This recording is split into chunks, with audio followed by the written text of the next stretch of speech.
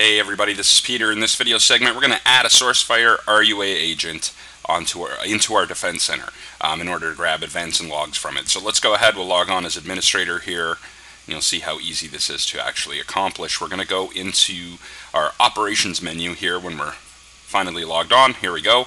Alright, so operations, we're going to go to configuration RUA.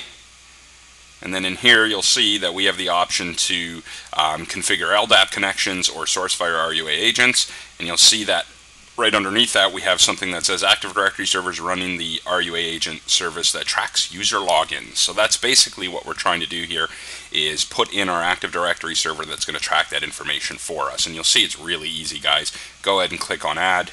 We can type in our name here. In this case we're going to just put in login events. You can put it whatever you want, and then you type in the IP address of your actual server that is running the agent. Then you go ahead and add that. And after that's done, you'll see that in below that specific category of Sourcefire RUA agents, we actually have our server that we just defined. And that's pretty much it, guys. That's how easy it is. Thanks very much for coming out. We'll definitely see you on the next one.